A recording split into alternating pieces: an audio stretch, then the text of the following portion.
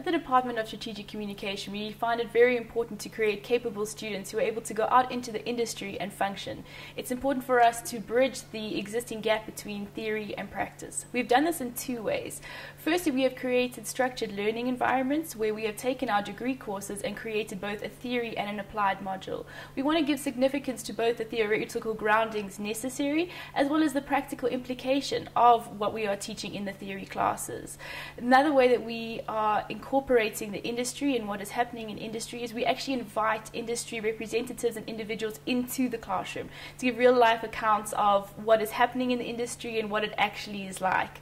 We also bring in people from industry to act as live clients who give briefs to our students for them to actively work on real brands and real projects. Since 2010, we have been submitting student work into the Assegai Awards, and from the first year we've submitted work, we've won gold every year.